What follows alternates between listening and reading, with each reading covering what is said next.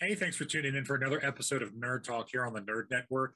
Today, we are looking at the second episode of Game of Thrones House of Dragons spinoff on HBO Max. With me today, we have Wuntvore and DC Harlow as our two guest nerds. Wuntvore, how are you doing tonight? I'm doing all right. Looking forward to some more House of Dragons. As am I, DC. I'm looking for a better House of Dragons. Well, it's a nice preview, folks, for the episode we're getting ready to film here. I'm not going to make friends tonight. Oh, dear. Well, you don't know. I might be on your side. So, as I said, we were looking at the second episode, Rogue Prince. It came out last Sunday as I smacked my microphone. This episode was directed by Greg Yaitanes, written by Ryan Kondo with a credit to George R.R. Martin. Comes in at 54 minutes. As we do with all of our reviews, we're going to start with our non-spoiler thoughts up top, and then we're going to dive into spoilers after the break. So, DC, if you could start with your non-spoiler thoughts on this episode. My non-spoiler thoughts. Just lazy writing. That's all I could think of. Like the whole entire episode is just lazy writing, and that's really all. That was my only takeaway. Honestly, that was my sole takeaway from all of that. There were no surprises or shocks. Yeah. Even the big tense moments, as an article I read yesterday, I felt were boring. It was not tense at all. It was pretty predictable. But I could be the only one in this little camp over here by myself. No, You're not. John? Yeah, I thought the big reveal was really obvious, and they should. Yeah. If I had any one thing to quip about the show so far is I was really disappointed that we didn't get new music for the intro. That is so. So hear me out. That's one of the things I liked. Because to me, that's the theme of Westeros. It's not of Game of Thrones. I would not have minded if they rolled elements of the original theme in, but still gave us something new. Kind of like going back to Star Trek, right? You know, Strange New Worlds incorporated elements of the original series intro into what they were doing. So there were a lot of recognizable elements, but it was still its own thing. And it was very good. Didn't even bother. Man, they take that music money and sink it into more dragons. That's what I care about. Yeah, and that they did. But yeah, so, I'm with DC. The story just felt really loose. There wasn't a lot of cohesion going on. I mean, here's the thing. As far as my overall thoughts, I would say we get it. We get it. In Westeros, women suck. We understand. Move on. That is clearly the theme. Oh, also, King, you got to get married, make more babies, and everyone will be happy. Done. Yeah. That's it. That was it. Yeah, it just didn't feel connected. Yeah. And honestly, the second big reveal, I saw that coming a mile away too. Yeah. And we'll dive into that when we get into spoilers. But yeah, you know, I mean, the graphics were great. The music was good, aside from the intro. And yeah, I love that. I love that music too, but I wanted something different.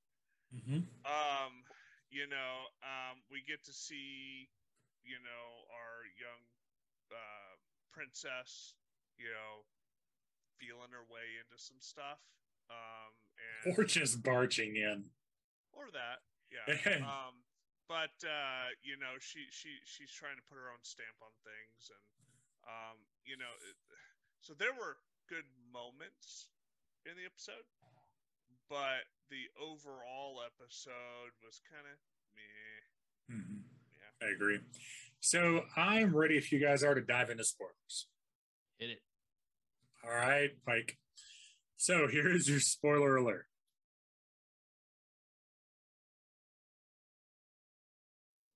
Welcome back, folks. If you are still with us, that means that you A, have seen the episode and you're ready to dive in, or B, have not seen the episode and don't care because you're here.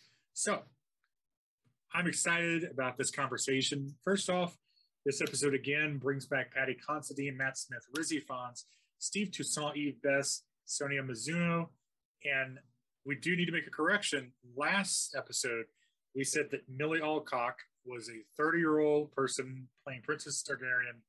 It is not correct. Or, excuse me, we said Emily D'Arcy was. The girl currently playing Princess Targaryen, or Princess Rhaenyra, excuse me, is not Emily D'Arcy. Emily D'Arcy is now listed as the princess. Millie Alcock is listed as young Princess Targaryen. So she will be playing her until the time jump. And if you go on IMDb, there are pictures of Emily as an older Rhaenyra.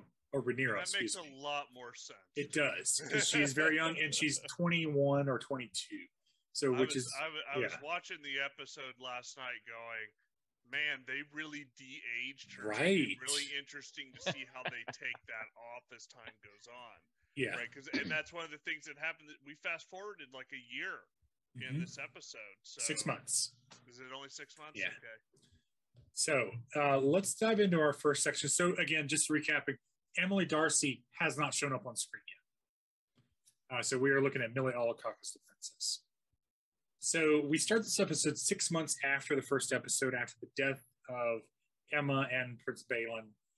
Prince Daemon, we find out, has taken Dragonstone, the ancestral home of the Targaryens, as his home, and surrounded by an army of gold cloaks. We know that Prince Kragas Dahar, also known as the Crab Feeder, is now running rampant in the Stepstones and has taken some of Lord Corlys' ships and fed the crew to the crabs. And we see in a meeting of the small council that there's massive pressure on Viserys to solve this. And in this meeting, Rhaenyra actually oversteps during the council and basically is sent away. Because again, our theme this episode is run and suck. So we're going to send her away because she spoke. Guys, this whole first chunk, the politics, the back and forth, Wuntvore, your thoughts up top on this? Well, okay, so first of all, the whole crab thing, they needed to stretch that out a little more and get it a little more detailed into what was going on there. They really glazed over it, and that could have been a whole episode all by itself. We didn't really get to see the battle. We just saw dead guys on a beach and crabs eating them. And there wasn't a lot. They're not dead though. They're suffering. Yeah, but there wasn't any context, right? And that's how they kind of started the episode. And then we get into the small council. Our young princess voices her opinion, and she's immediately said, "Yeah, you might want to leave now. Go away, little girl. You don't know what you're talking about, right?" But you did see the Valerian guy. He was like, "Yes, her. What she said." Yeah. But everybody else was like, "Go away, little girl." And the king did not support his own heir. And that's pretty telling. Mm-hmm. So I agree. DC?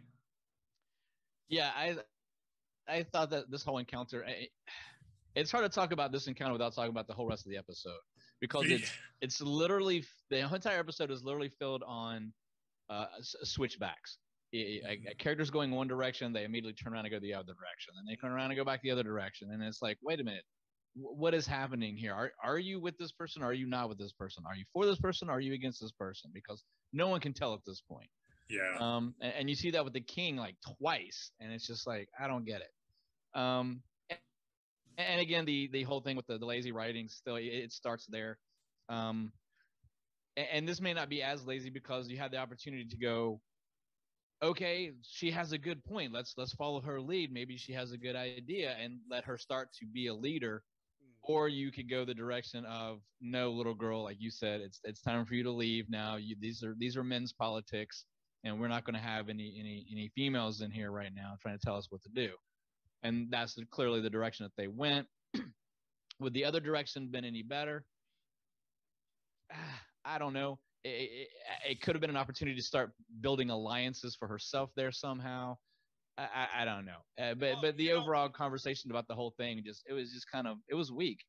it was a teachable moment for her where the king, even if he didn't do it right then, later in the episode, the king could have, at dinner say, I heard you, but here's why what you said doesn't work, or here's why we can't do that right now, and teaching her how to be a ruler.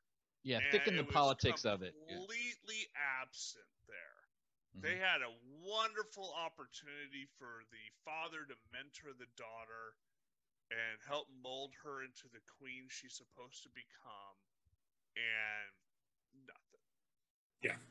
And I think that later on he sees that too. He sees her potential when she chooses the replacement King's Guard. And they're like, oh, well, this person, and she just blows to the politics. I don't care. This is the only guy who actually has any experience fighting anybody. Why do we care if this guy's house contributed 500 gold pieces for whatever bridge?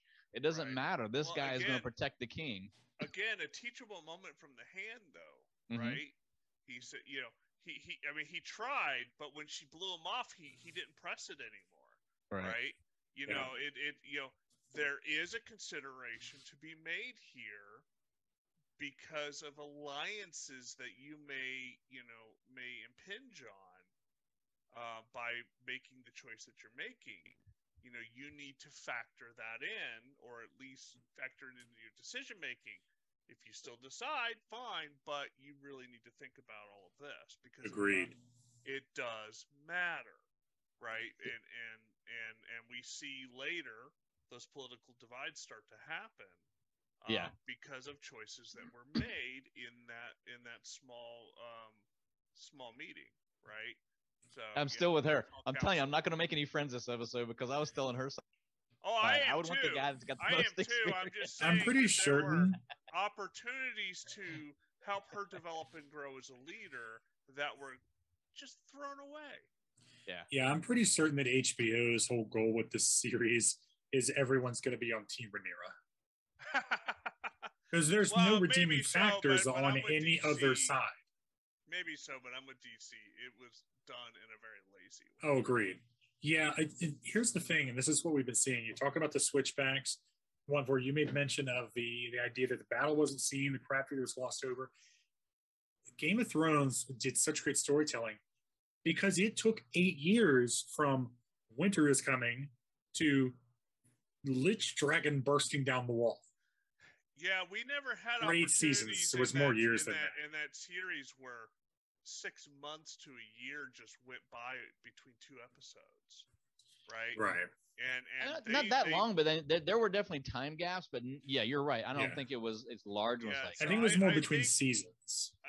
To give them a little bit of benefit of the doubt here, I think that they are trying to accelerate a timeline and try to feed as much intrigue into that as they can while still being at an accelerated rate. Mm-hmm. And I honestly think that's doing the show a disservice. Agreed. Well, yeah, I mean, because even especially if that's the case, if that is truly the case, then this episode was the longest unfulfilling episode that they've done. Because you could, if you're going to try to pack it in, so much territory in the first episode, right?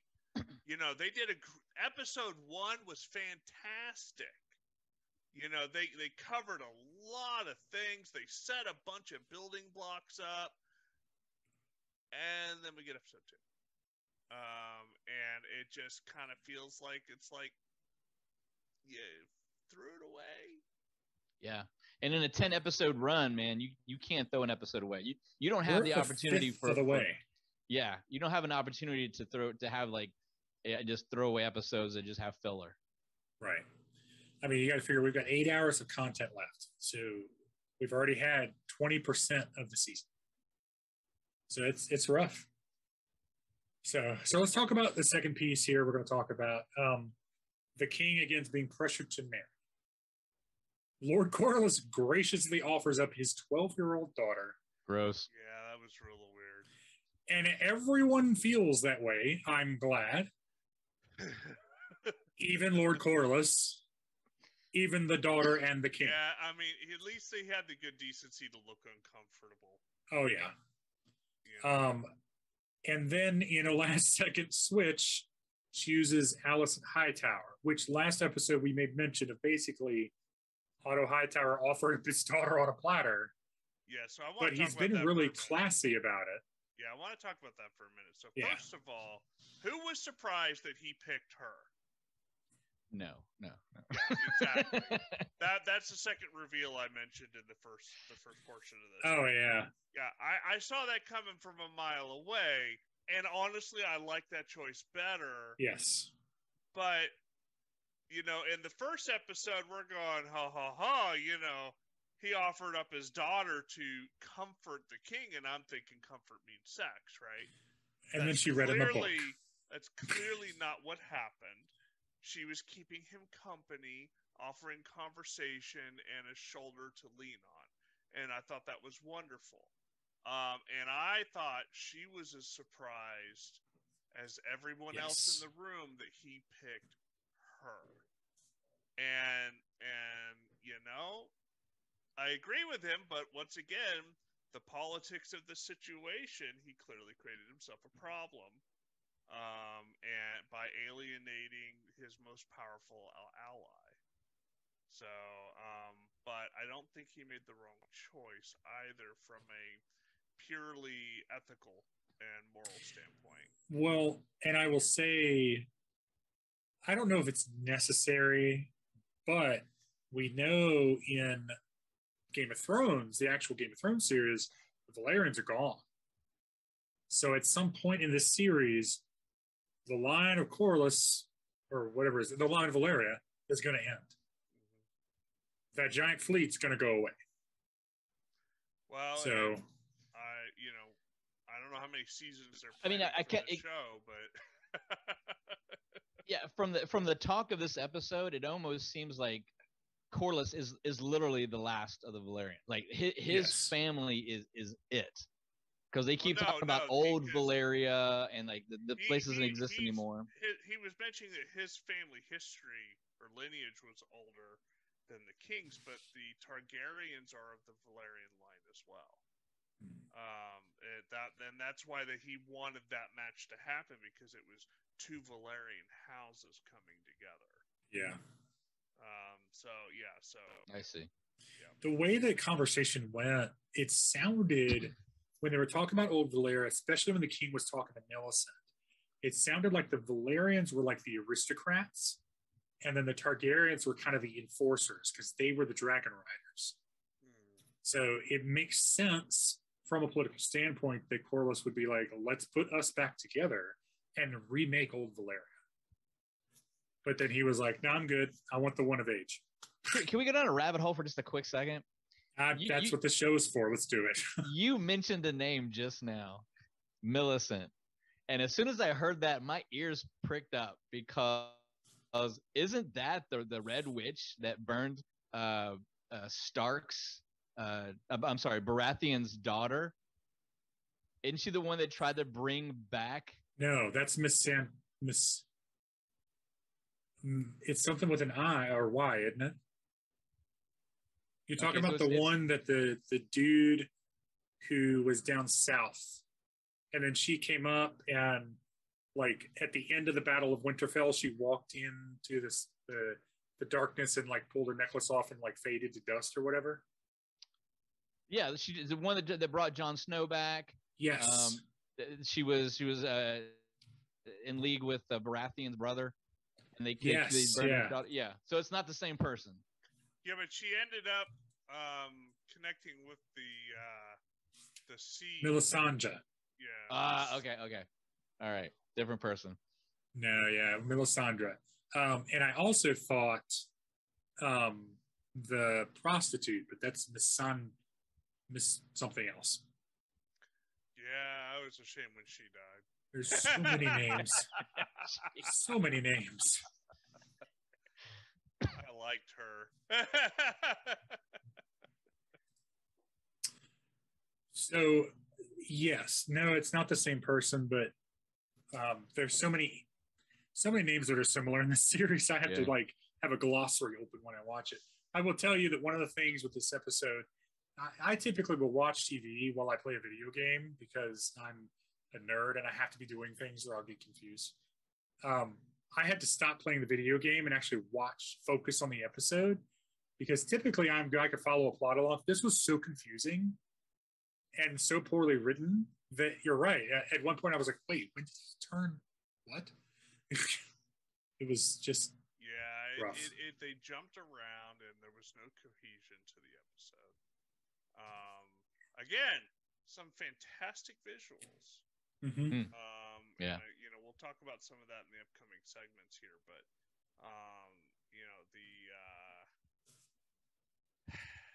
yeah. That scene wasn't one of them. Right. Yeah, let's move on to the next bit. And I will say the last piece of this, I will say that IMDb really is dropping the ball on spoilers here because she's now labeled Queen Millicent Hightower. Wow. Yeah, I'm like, come on. So, yeah. So let's go to our next section. The confrontation after Daemon steals the egg from the Dragon Keepers.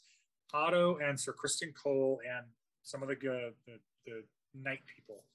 They go to Dragonstone. They confront Daemon on that iconic bridge from Game of Thrones. And then Caracas shows up, the giant red dragon, which was fantastic. Although I don't like the way I don't like his representation. He's way too serpent-like for me. He screams Lord Zed's giant sword. All of the dragons so far have been very serpent-like. Mm-hmm. Yes, but Rhaenyra shows up on her dragon, which I think is Aris or something. That felt more dragon-like, more compact, more solid. Caracas seems very sinewy, and I've never liked dragon. It's not a bad look. The graphics are amazing. I'm just not a fan of that style of dragon. Well, so let's talk about another missed opportunity here, right? I think George Martin's 12-year-old son wrote this part of the story because it's just. Well, again, a missed opportunity, right? So the original heir apparent, right, goes and steals a dragon egg. They should have shown us that. Right? We should have seen the espionage and the penetration of the facility, or just him storming in there and taking one because he has the right to do so, right? They didn't do any of that. Wuntvore says there's not enough penetration in this episode. It's my takeaway here. But seriously, they could have created a significant amount of drama where we're going to go, oh, crap, the king's going to be pissed. Right. Right? But instead, all we get is hey, king, your brother did this. What do you want to do about it? Right? It's a classic method of storytelling you're touching on called show, don't tell. Because something is always more entertaining if you see and experience it happening, rather than in the next scene, somebody goes, oh, by the way, somebody broke into the vault and murdered a bunch of people and stole the crown jewels. Right. It's so much more fun to get a Mission Impossible style. Had they done that and then shown the king throwing a temper tantrum over it, yes, it would have been a lot more effective storytelling than what they did. Right. All right. But then again, there's a whole plot hole there. He was only mildly upset. Rhaenyra's was the one who goes, hey, which dragon egg was it? Nobody else figured out that there was like an issue there. Like there was a specific one. She's like, which one was it? Just tell me, which one was it? And well, not only a specific issue, but a specific intent. Yes. Right? Which turns out to be a lie. Well, no, but when I say by intent, I mean he picked the egg that was supposed to be with the new heir. It's Balin. Right. I need to ask some questions about this because I don't know the answers to these things. One, if there's so many dragon eggs that there's confusion of which one he took, or not confusion, but they had to specify. Why aren't there more than 10 dragons? Two, how long do dragon eggs survive outside of the little cooker pot? Three, how can he throw an egg around and not like scramble the thing inside? legitimate questions, guys. So you know the answers to these. So to answer one of those questions, how long do these eggs survive? It's indeterminate because we see Daenerys hatch 3 of them, right? After she had been carrying them around in a satchel for God only knows how long. Yeah. Right. And how long? And they thought these eggs were long dead dormant, so they had not been kept in a way that would allow them to hatch for all that time, right? So clearly, these eggs are not very perishable. And so it could be decades before an egg like this is hatched, or centuries. Yeah, or centuries. Yeah, absolutely. And Daemon wasn't. Remember, dragons in most mythologies, including Dungeons and Dragons and stuff like that, live for millennia.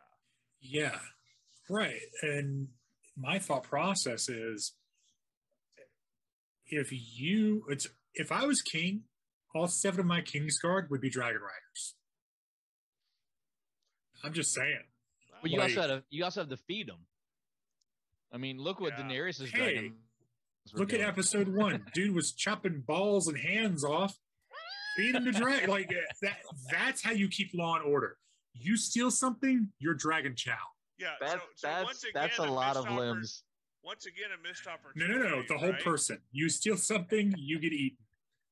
But once again, a missed opportunity, right? This is the House of the Dragons. Right. Seeing more about the care and feeding and whatever else of these animals, these creatures, right? Including their frickin' birthing chambers, which they would have done if we had seen the prince go and steal the egg. They miss a big opportunity here of really great storytelling, really great plot development, just really great information that we still don't have. So, yeah. Agreed. Yeah. So back to the actual scene.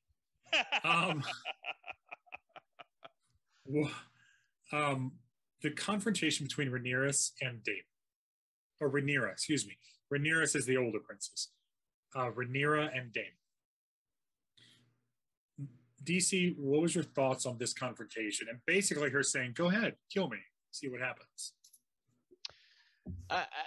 It was clearly a ploy. I think that their relationship goes very, very deep.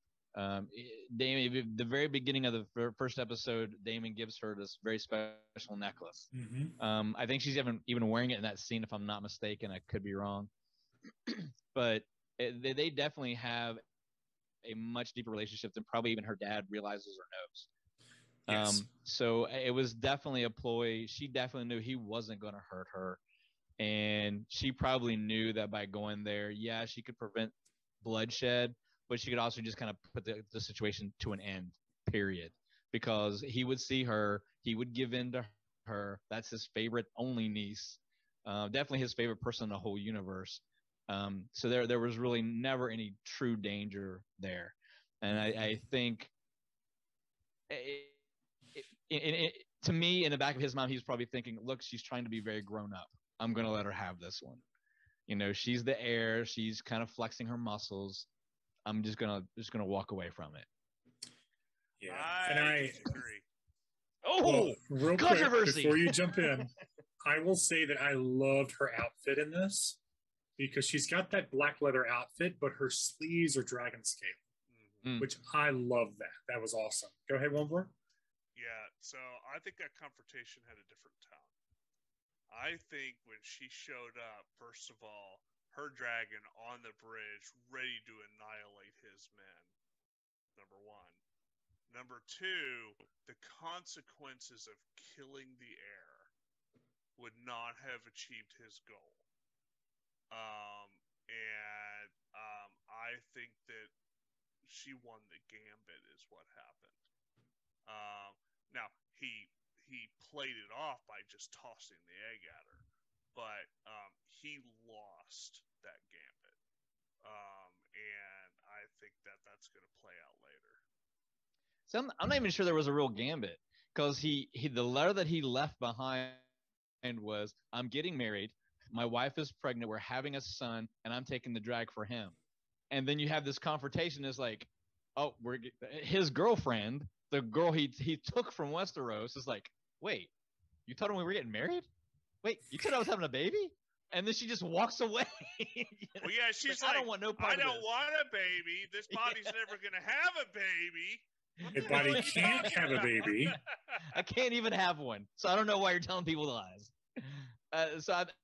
That's going to get her killed. So the gambit to me, the gambit to me is that there was no gambit. It was like a massive bluff to see what the king would do almost. Like, is he going to do anything? Does he have the stones to actually come at me? The princess showing up was clearly a surprise. Oh, yeah, 100%. And the way she revealed herself by coming up out of the cloud. That was cool. I liked that. It was cool. very shark coming for the chunk. As I said, there are some good moments in this episode, and that was definitely one of them. Yeah, because I think that the surprise look on both Hightower and Daemon's face kind of said a lot. Like, Daemon didn't know what was happening. Hightower definitely didn't know what was happening. Was this like some other dragon from some other place? Who is this? What could this possibly be? And then she arrives like friggin' Batman off a rooftop, just. Well, and then when the king finds out and confronts her, she turns it around on him and says, look, I prevented bloodshed by doing what I did. And the king was you could just see the king melt when that happened. Once again, going to the acting prowess of the man who's playing the king. Yeah. You could just see his body sag in defeat when she said that. And his explanation. Realized she did the right thing, even if it wasn't what he wanted her to do. Yeah, but his explanation too was very heartfelt. I mean, when he's given this big boisterous, powerful, you should never blah blah blah, and she says, I prevented bloodshed, and he's like, but you don't understand. I would lose you. I mean, that was like any father's perspective at that moment. Everybody was going, oh, he's so right. So I want to say, and I don't know if it's this episode or the previous episode, where we touched on the king was the rider for, was it Braloon or the dragon? Oh, I couldn't even begin. The really big one. The really, really big one. Yeah. Called the Black Dread. I think it's symbolic that the king doesn't have a dragon anymore. He doesn't, or we just haven't seen it? He doesn't, because the Braloon or whatever died. He was the last living creature with memories of old Valyria. So I think that is very symbolic of the king's power, because now we're seeing him, and even with his daughter, he has no power anymore. So it's... Well, fathers rarely have power when it comes to their daughters. Well, that's fair. As very a father myself, I can very attest true. To that. So let's jump into the king. We talked about last episode the king's health. I'm doubling down on the fact that I don't think he feels pain.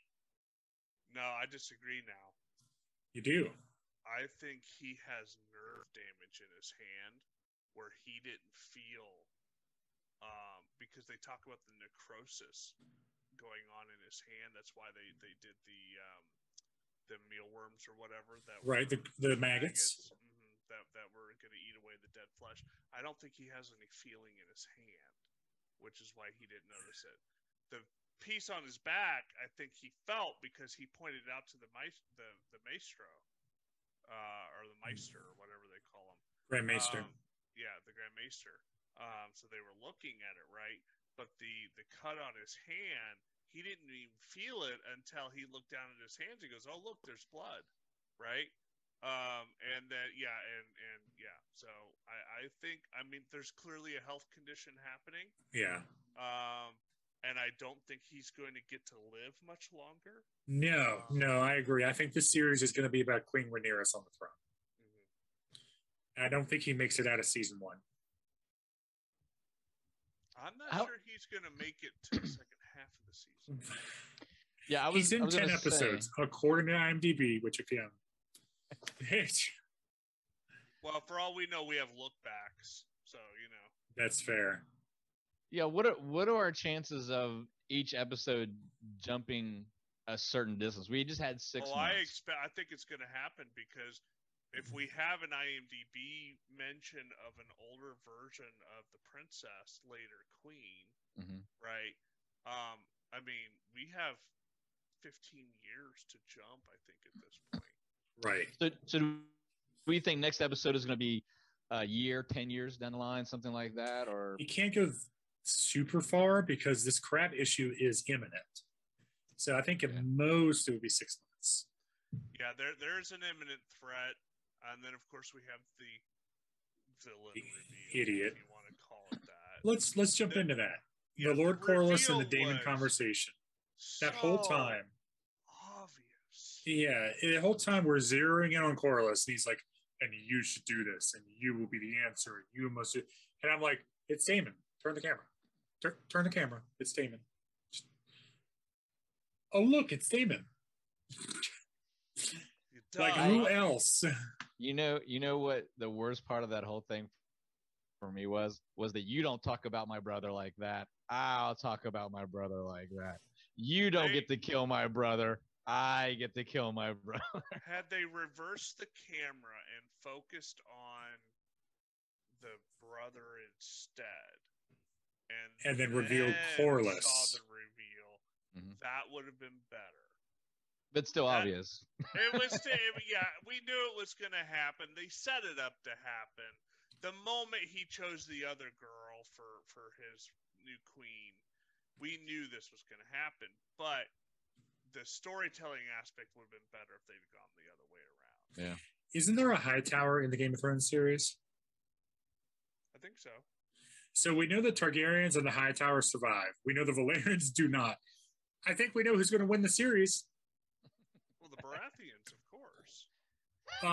Fair. That's fair. Damn it, you're right.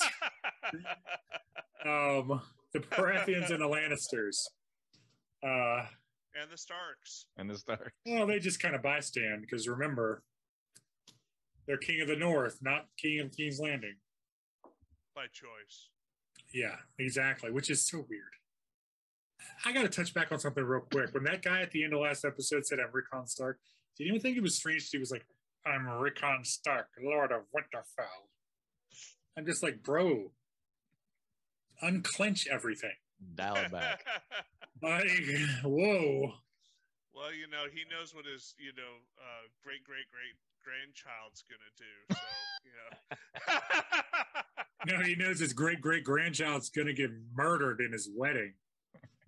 Hodor. Oh, no, I meant Sean Bean, but, Oh, also murdered. Yes. But, yeah, no. Executed. All things aside, gentlemen, I would say first episode, amazing. Second episode, ouch. It's like a current Marvel movie's second weekend box office haul. Yeah, and you're right. With 10 episodes, they can't afford to squander one. They can't. Really, it goes back to the argument of filler episodes. I had such an issue during Star Trek Picard of filler episodes. You can't do that. That's a 10% of your series. I would disagree with you on Picard, but that's another show.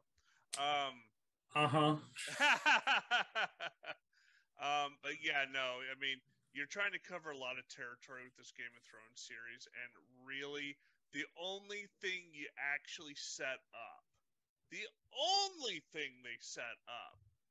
was the fact that the Valerian guy was going to turn. And then he did. That is all they accomplished in this episode. I So mean, would postulate. Go ahead. No, I was going to say that I kind of felt like I knew that from the beginning. I really did, because just the fact that his wife was denied the throne to begin with, she's already bitter. Mm-hmm. And some of the things that were said, like he kind of supports the king, but then he doesn't kind of support the king. It was kind of like it would have been better had they done somebody else to do this little plot twist thing with instead of him. It just is super, super obvious. From the beginning. What would have been really epic is if it was the hand that turned. Yeah. That I would not have seen coming. and would have been more interesting? I would postulate. I don't think Damon's going to wipe out the crab feeder. I think he's going to recruit the crab feeder. So then he has Corliss's fleet, the crab feeder's fleet, control the Stepstones and Dragonstone. And that's the chunk of force that we see go against the King, Hightower, basically the Starks, and the Vale. It'll be interesting to see if that how that unfolds next week. Yeah, I'm still waiting to see how the Lannisters are involved. But hey, yeah, we whatever. haven't seen much from them yet, right? You know, and they were the purse for Game of Thrones, right? So, yes, Lannister gold. Right. They actually made the gold cloak gold. If a woodchuck could chuck wood, he'd chuck all the Lannisters into the sea. Well, gentlemen, that's been our review of episode. As we've killed DC, he will no longer be returning. He's been. I was not expecting that. That was hilarious, man. And that is our review, The Rogue Prince, episode 2 of the House of Dragons. Hey, tell us what your thoughts are. If you were as disappointed in this episode, leave a comment. We would love to have a conversation because we're nerds and we like talking. Can you tell? Wuntvore, where can they find you, sir? Well, before I tell them that, if you like this content, we also have the Rings of Power coming up end of this week. Next week. Is it the end of this week? I'm pretty sure it's the end of this week. Oh, good grief. As my life gets smaller and smaller. I think it's going to be in a similar vein to this show, so which is different from the other stuff that we do on the Nerd Network. So if you like this kind of content, definitely let us know so that we can continue to do it for you. As far as where to find me, you can find me at Wuntvore on Facebook and Instagram, where you can see all of my woodworking nerdiness. And then also Dorkforged, which you can find on all the social medias, as well as Etsy, where we sell all kinds of fun things like this. Well, maybe you're not seeing that so well. Can you hold it in front of you? There we go. So yeah, you can see there, and it's got my name on it. Oh wow! All right, I might have to rethink this background. But we also have a bunch of Nerd Network paraphernalia that you can take advantage of if you want your own Nerd Network. If I had it at reach, I would show it, but I cannot. So, yeah, that's where you can find me. DC? Cool. Also on Etsy at DC's Dragons. That's DCS Dragons. No periods, no spaces. A lot of dragon artwork and a line of angry plants. If you like plants and angry ones at that, that's where you go. You can find me on Instagram at DC Dragon, D.C.Dragon. Facebook is DC Harlow. All right, and I can be found on Twitter, Twitch, Instagram, and TikTok at the Jake the Nerd. And you can find the Nerd Network on Facebook at the Nerd Network. Just yank the vowels out of that for an @ symbol in front. That is where our main communication is outside of videos. And of course, all of our videos here on the Nerd Network, we've got superhero stuff. We've got this. We've got our news show, our D&D show, which airs every Tuesday night. It's a ton of fun. But other than that, we'll see you next time right here with episode 3, House of the Dragons, second of his name. But have a great day. See you next time. Hey, thanks for choosing this video here on the Nerd Network. John, what else can they find here on the network?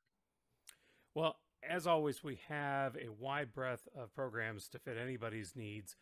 Every Monday, we dive into select nerdy headlines with our news show, News with the Nerds. Then also make sure to check out our new Homebrew Live D&D show, Adventures in Nevermore. This one airs every Tuesday evening.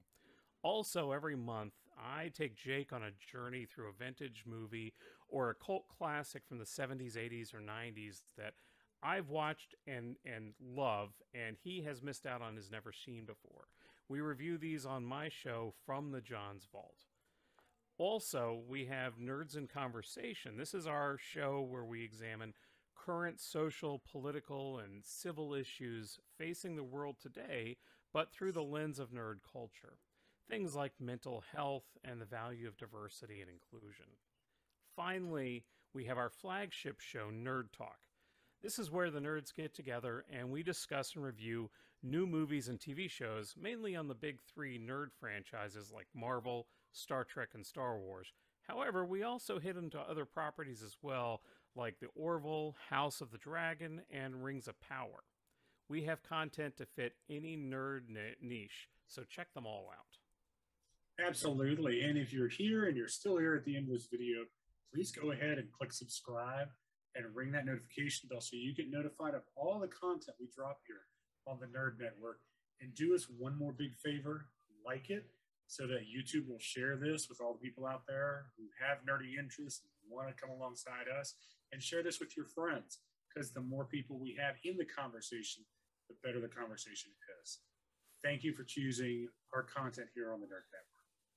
And as always, have a great day and be safe.